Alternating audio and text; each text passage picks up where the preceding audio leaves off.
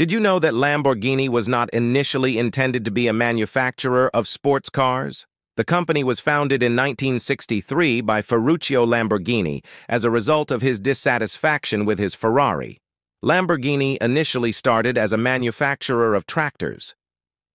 Did you know that the iconic Lamborghini logo, featuring a charging bull, was inspired by Ferruccio Lamborghini's zodiac sign? He was a Taurus, and the choice of a bull reflects attributes such as strength, power, and determination. Did you know that Lamborghini's first production car, the 350 GT, was unveiled in 1964? This marked the beginning of Lamborghini's legacy as a high-performance sports car manufacturer.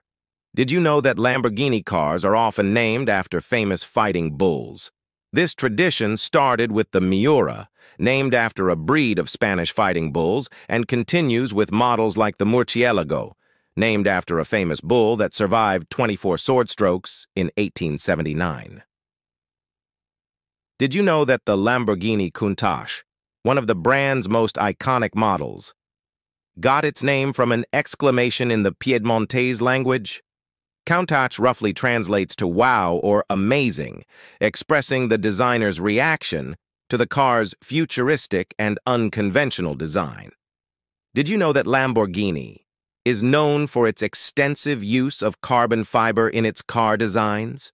The Lamborghini Aventador was the first production vehicle to feature a full carbon fiber monocoque. Did you know that Lamborghini played a significant role in the development of the V12 engine for road cars? The Lamborghini 350 GTV, the brand's first prototype, featured a V12 engine, setting the stage for the powerful engines in subsequent models.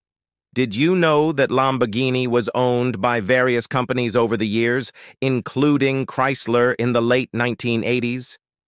The company is currently under the ownership of the Volkswagen Group. Did you know that Lamborghini created an exclusive limited edition car, the Centenario, to celebrate the 100th birthday of the company's founder, Ferruccio Lamborghini? Only 40 units were produced, with 20 coupes and 20 roadsters.